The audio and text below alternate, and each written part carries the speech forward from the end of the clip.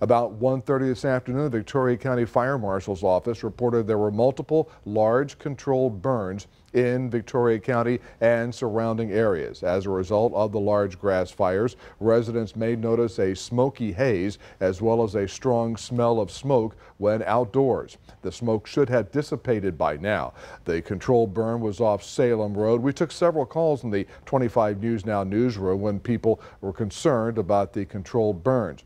People with breathing issues or asthma should avoid being outdoors for long periods of time while there is smoke in the area.